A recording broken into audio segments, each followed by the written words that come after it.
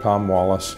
I am a structural engineer. I have a company called Wallace Engineering Structural Consultants. Let's see, I bought the 200 East Brady building in 2004. The Brady area was the original town area, original township of Tulsa.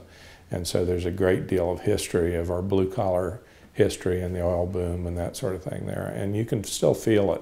When we moved our building down there, there was central freight truck lines across the street where the park is going, and a lot of dilapidated buildings around. About the only thing that wasn't dilapidated was the spaghetti warehouse. I think probably the area that characterizes Brady the most is Main Street between Brady and Cameron. And it is most historically accurate. It has the new Brady Tavern in there. It has the violin shop, which I've never been in the violin shop, but everybody tells me that it's like the premier violin shop in the whole region. Some time ago, a group of people called it the Brady Village, and we got together with the Owners Association and the Merchants Association, said we don't like the Brady Village name. We want to name it, give it a name that is reflective of our aspirations for the Brady area. And we gave it the official name, the Brady Arts District.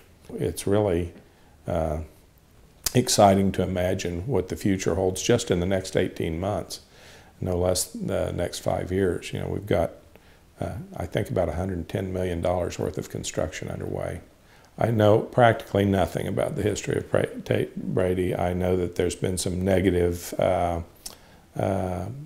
press that's come out that he might have been or probably was a member of the Ku Klux Klan, that he was may or may not have been involved with the race riot fiasco of 1921. But you know, that's not something that that I had even heard of until the last 3 or 4 years. It's been history that's been buried in Tulsa. When I was a kid in high school, I was at an integrated school, Old Central, downtown. That's where AEP PSO is. None of that stuff was ever talked about. I guess it's something that Tulsa was so ashamed of that we suppressed it for years, and I think it's a good thing that it's come out.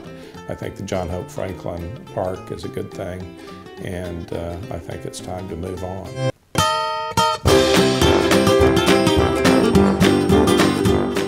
Where it'll be in 20 years, I have no idea. I hope it doesn't go too crazy because, be careful what you ask for.